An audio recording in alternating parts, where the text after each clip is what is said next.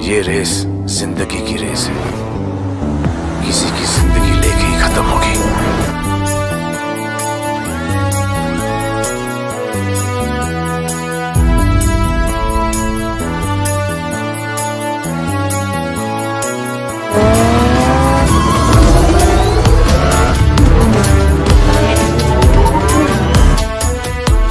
दो चोर दोनों बार हिंदी में लिख के गया।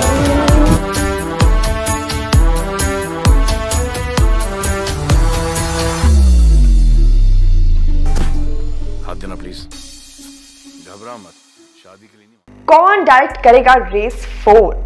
क्या होगा इस फिल्म का बजट?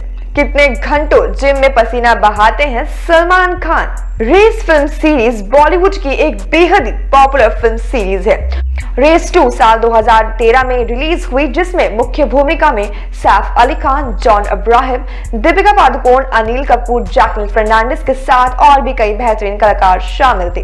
रेस और रेस 2 ये दोनों फिल्में अब्बास मस्तान द्वारा डायरेक्ट की गई थी और सीरज अहमद ने इन दोनों फिल्मों का स्क्रीन प्ले लिखा था। ये दोनों फिल्में दर्शकों को बेहद पसंद आई थी और इन दोनों फिल्मों को अच्छी रेटिंग्स भी मिली। वहीं रेस 3 फिल्म 2018 में रिलीज हुई थी और इस फिल्म को डायरेक्ट जाने माने कोरियोग्राफर रेमो डिसूजा ने किया था और इस फिल्म का स्क्रीन प्ले रेस फ्रेंचाइजी की बाकी फिल्मों की तरह सीरज अहमद ने ही किया था। इस फिल्म में लीड रोल में दबंग खान यानी कि Salman Khan, Sri Lankan beauty Jacqueline Fernandes, Daisy Shah, Anil Kapoor और सकीब सलीम ने भी काम किया था। अगर बात करें रेस 4 की तो इस फिल्म को इस बार रेमो डिसूजा डायरेक्ट नहीं करेंगे। इस फिल्म को रेस की पहली फ्रेंचाइज की तरह अब्बास मस्तान ही डायरेक्ट करेंगे।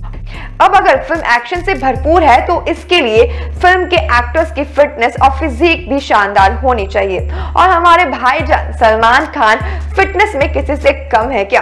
हम सभी के प्यारे दबंग खान कितने बिजी रहते हैं ये तो हम सभी जानते हैं, लेकिन अपने बिजी स्केड्यूल के बाद भी सलमान खान हर दिन करीब 1 घंटा जिम जरूर जाते हैं, जिससे उनके फिटनेस एकदम बरकरार रहती है। सलमान खान अपने काम को ध्यान में रखते हुए अपने काम से फ्री होकर अपने ट्रेनर के साथ जिम में पसीना जरूर बहाते हैं। सो गाइज, आज के लिए बस इतना ही। मिलते हैं अपने अगले वीडियो में। और हाँ friends, please don't forget to subscribe our channel, वरना आपको कुछ हटके सुनने को कैसे मिलेगा।